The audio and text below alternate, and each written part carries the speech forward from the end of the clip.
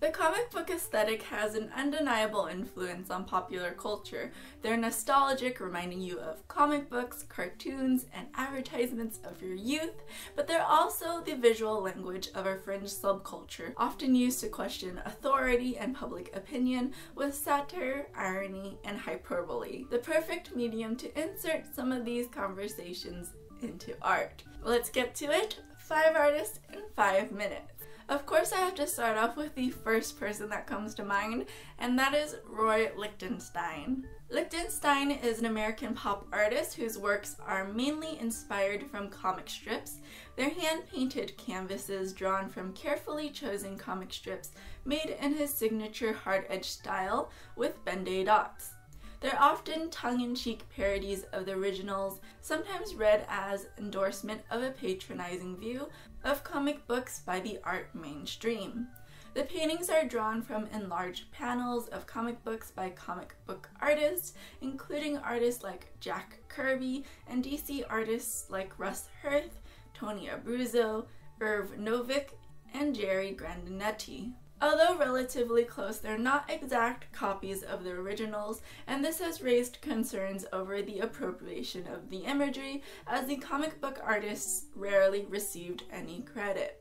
On the criticism, Lichtenstein said, "I am nominally copying, but I'm really restating the copied thing in other terms. In doing that, the original acquires a totally different texture. It isn't thick or thin brushstrokes, it's dots and flat colors and unyielding lines. The closer my work is to the original, the more threatening and critical the content. However, my work is entirely transformed in that my purpose and perception are entirely different. I think my paintings are critically transformed, but it would be difficult to prove it in any rational line of argument." Arturo Herrera is a Venezuelan artist who lives and works in New York and Berlin. He's known for works that collage images with fragments of cartoon and the abstract.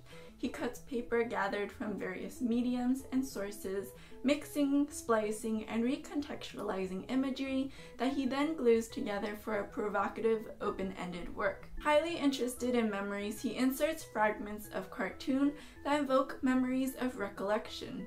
At the border of figure and abstract, he subverts the innocence of cartoon and points to a darker psychology. Robert Crumb, or R. Crumb, is actually an American cartoonist. He's known for more underground comic publications with Zap Comics, Fritz the Cat, and Mr. Natural. His comics often include countercultural characters and satirizes American culture. No stranger to controversy, in 2009, the cartoonist published the Book of Genesis, a comic book that Crumb described as a faithful, literal illustration of the Book of Genesis from the Hebrew Bible. The book took 4 years to finish, drawn from his signature scratchy, obsessively crosshatched style. While many expected the work to be a satire, it was surprisingly straight-faced. Crumb said that he had originally intended to do a send-up of the Book of Genesis, but he said, "I fooled around in the sketchbooks with those ideas and I didn't like how it was working out, so I just decided to do a straight illustration job of it. It seemed to me that the original text was so strange in its own way that there was no need to do a send-up or satire of it." Dave Cooper is a Canadian cartoonist who has also worked as a graphic designer and commercial illustrator, and he began oil painting in 2003. The works portray cartoonish female figures that are surprisingly fleshy, almost as gelatinous as their strange, distorted backdrops. The actions are equally disturbing, exploring lewdness, hedonism, and body image as he searches for his own ideal beauty and sexuality. Describing fashion models as utterly boring, he explains, "Instead, my heart races at the sight of an awkward-looking girl with unique flaws and imperfections." Mark Maloney is an American artist whose work is all about sex and gore. According to the artist, almost all art is looking at death and trying to defy it somehow. Guts, exaggerated genitalia, bloody wounds, and large-breasted pinup girls are the staples of his work in his humorous, collage, comic-styled paintings.